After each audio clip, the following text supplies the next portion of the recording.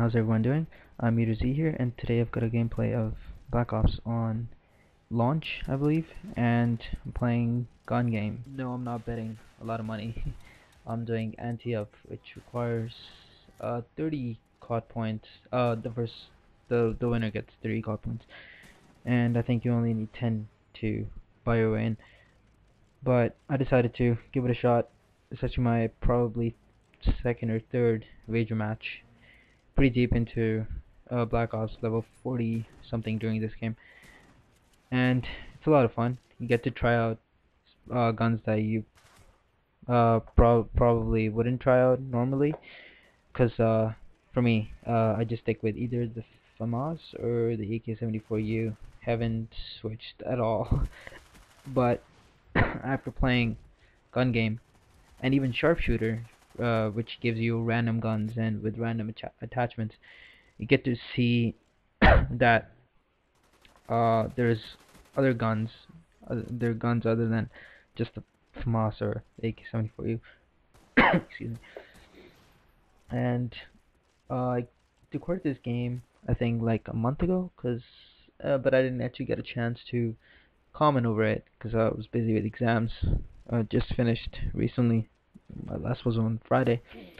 Finally free. And I'm just been playing Black Ops.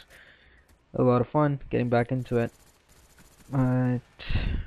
Also went back to playing Halo for a bit. But there's a noticeable frame rate difference, so you can't really, if you play Halo after that, it's a big big drop in frame rate, and it kind of kills the game for you. But it's still a lot of fun. Both games are.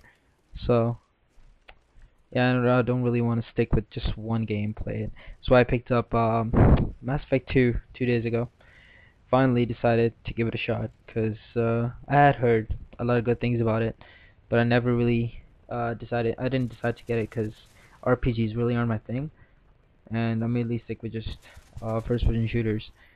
But after XPlay gave it Game of the Year for 360, I was like, why not? So I just went to GameStop, got it, and been having a lot of fun with it.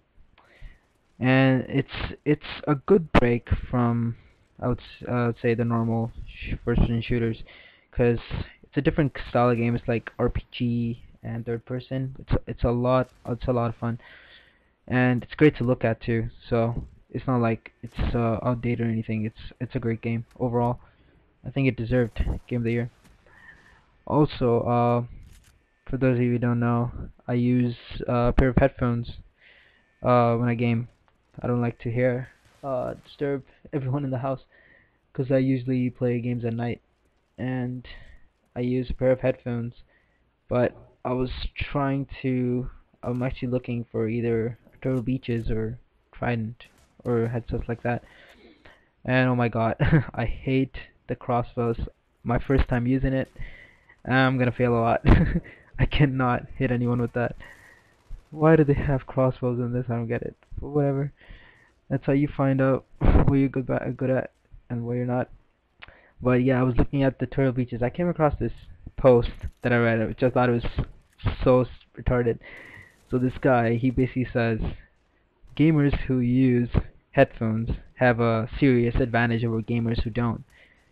Which it's kind of a dumb statement to make, because that's like saying, oh, people who have a high definition TV have an advantage over people who have a standard definition TV 480p over 1080p, and that's like saying, oh, they can see better and the people with standard TVs can't. It's kind of a dumb statement to make, because headphones is basically for your own. It doesn't help you in any way, I don't think, unless you're using Ninja and sound whoring. But it's basically so you don't miss any of the action. Like whatever you hear is just like right in the ear, and you're basically not disturbing anyone. That's how I see it. So that's why I use them. I don't use it so to get an advantage over anyone, because I don't see if there's an advantage at all. Yeah, that's what I read. It's just funny, the comments, some of the comments that gamers make.